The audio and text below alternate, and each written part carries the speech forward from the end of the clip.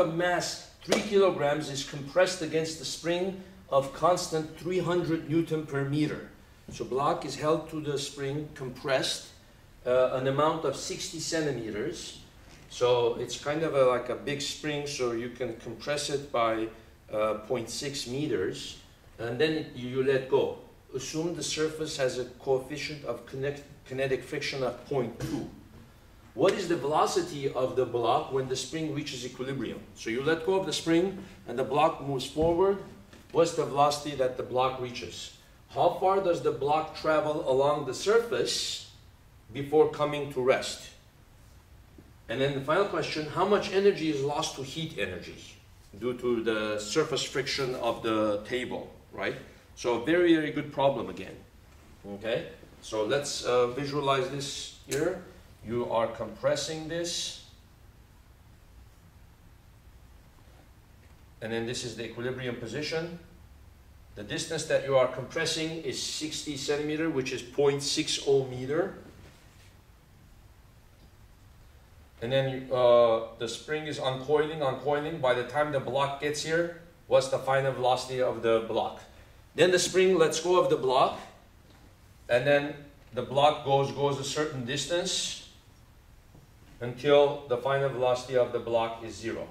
So after the spring lets go of the block, the final velocity of the block that the spring gave the block becomes the initial velocity of the second stage, right? That initial velocity gives it some forward motion, but then friction eventually makes it stop, right? So what are the equations of motion that we're going to use here? Okay, so the basic equation here that we are using is this one. Work of friction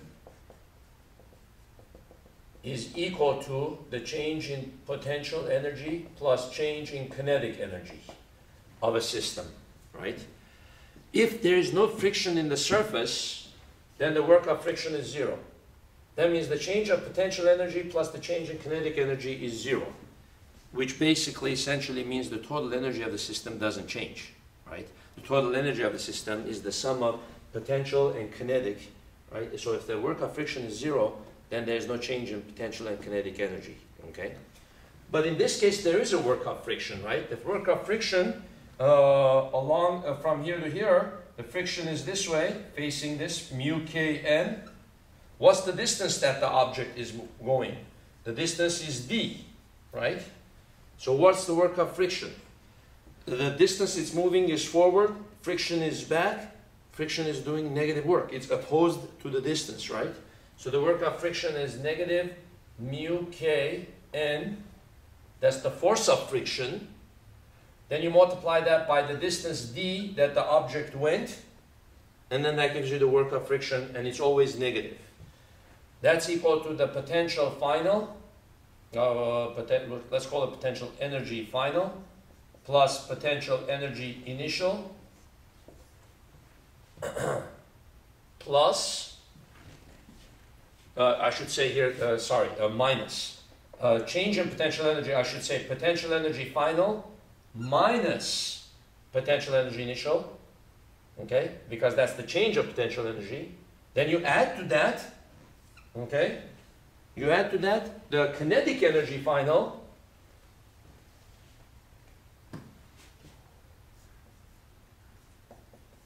minus the kinetic energy initial, okay. So let's first do the first stage. Mu k is given to us in the problem, right? Mu k was 0.2.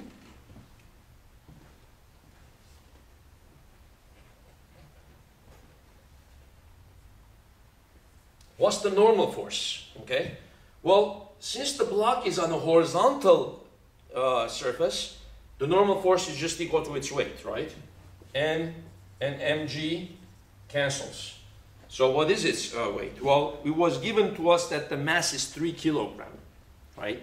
So if the mass is 3 kilogram, the weight must be 3 times 9.8. So the normal force is just simply equal to its weight. What's the distance?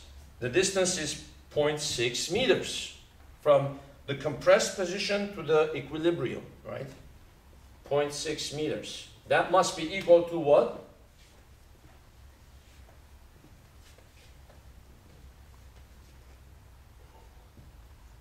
What's the potential energy final that it has over here when it's in equilibrium? Well, when it's equilibrium, it's no longer in contact with the spring. There's no stored potential energy of spring. And it's not like it's going uphill or downhill, so it has no change of gravitational potential energy. So the potential energy final is 0, right? Minus the potential energy initial. What's the potential energy initial? Does it have potential energy initial? Yes. When you compress the spring, you store potential energy in the spring. It's called elastic potential energy. What is the potential energy of a spring? Potential energy of a spring is half kx squared. Half times its spring constant times the amount that you compress it squared. And this gives you in units of joules. So we're going to do minus the initial potential energy, 1/2. What was its K? Its K value was 300. What was the X? Well, the X is the amount that you compressed it. It's not only the amount that the block went, but it's the amount that you compressed the spring, right? So that's 0.6 squared. So now I add kinetic energy final. What is the kinetic energy final? Yeah, it does have kinetic energy final here. This is this one here. So what's the equation for kinetic energy? Well, we already know it's half mv squared, right? So 1/2 times its mass. What was its mass? 3 kilograms. Times v final squared. Now, what's kinetic energy initial? That one is 0, because when I compress it, it starts at rest. So this is 0. This one is 0, and this one is 0. So now I'm trying to solve for v final. Well, the rest of it is just calculation. This one goes over here, becomes positive, right? So you have, becomes 150 times 0.6 squared minus this thing, 0.2 times 3 times 9.8 times 0.6. And then this one stays on the right side, which is 1/2 v final squared. 1/2 v final squared. So then you calculate this 150 times 0.6 squared minus 0.2 times 3, that's going to give you 0.6 times 9.8 times 0.6. And then you divide that by 1/2. So far I've got this. 50.472 is equal to 1/2 v final squared. So you divide that by 1/2. And then square root it. You get 5.8.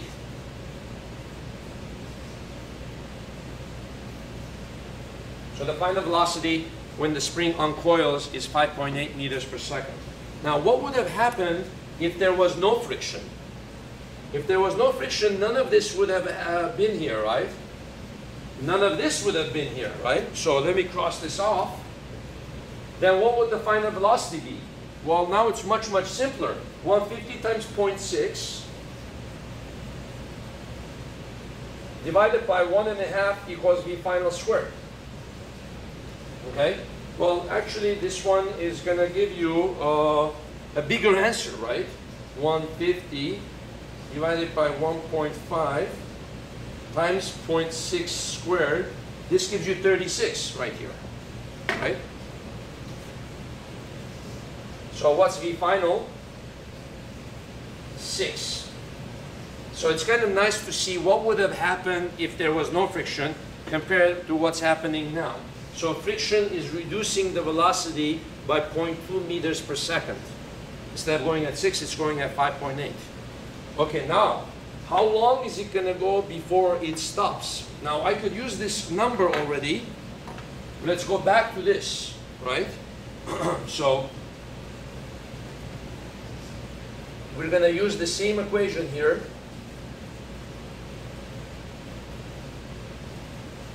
Okay? So how far is it going to go? Well, this one stays the same, 0.2, and the distance we don't know, right? The distance we don't know now. So we can say D. Right? Then what we can do is this. Potential energy final when it's here is 0. Okay? Potential energy initial when it was here, right? Still 0. Kinetic energy final when it's here is 0. What's left over? Kinetic energy initial when it was here. Remember, the final velocity became the initial velocity, right? So the kinetic energy initial is the energy that it had when the spring let go of it, right? So the only thing that you have is this one. So you're going to have 0.23, 9.8 D minus 1/2, 300. Oh, let's see here. This one I'm going to erase. So you have here minus, what's the kinetic energy initial? 1/2 times the mass times the initial velocity, which was the 5.8, right? So that's 5.8 squared. So this minus cancels this minus. You see the negative and the negative there. And I'm going to solve for D. Well, D is just simply going to equal, this is 1.5 over the 0.2 times 3 is 0.6 times 9.8. So let's see what we get here.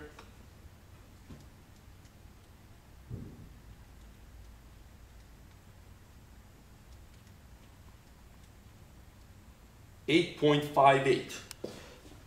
Let's see here. Yeah, that is the answer. 8.582.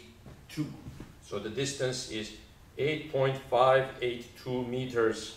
That's how far it's going to go. That's quite a distance before it finally stops. It succumbs to friction, right? So now the final answer was, what's the overall net energy that it has lost to friction? How much energy went to heat? Well, that is equal to the absolute value of all the work done by friction. Remember, friction is doing negative work. That work shows up as what? It shows up as heat that is lost to the surroundings. It shows up as heat that is lost to the block. The block also warms up. The surface also warms up. So let's add up all the work that friction has done. Okay? So work of friction is equal to negative mu K N D total. And then let's just take the absolute value of that. Okay? And that work shows up as heat, right? So you have 0.3, the coefficient of friction, no, sorry, the coefficient of friction was 0.2, right? And then what was the normal force? 3 times 9.8. Now, what's the total distance that the block went? Well, it went a distance of 8.582 from the end of the block, right? From the end over here. And then it went an extra 0.6 here from when the spring was compressed. So it went, that distance, 8.582, is measured from the equilibrium position of the spring, right? So I have to add those distances. Plus 0.6. So add that. Multiply it by 0.2, multiply it by 3, multiply it by 9.8, and you get 53.988. So 53.99. 53.988 joules. We can say 53.99 joules. So close to 54 joules of heat is lost, and it goes to heat energy. Okay, so now you can see a good problem here with work and energy. Thank you.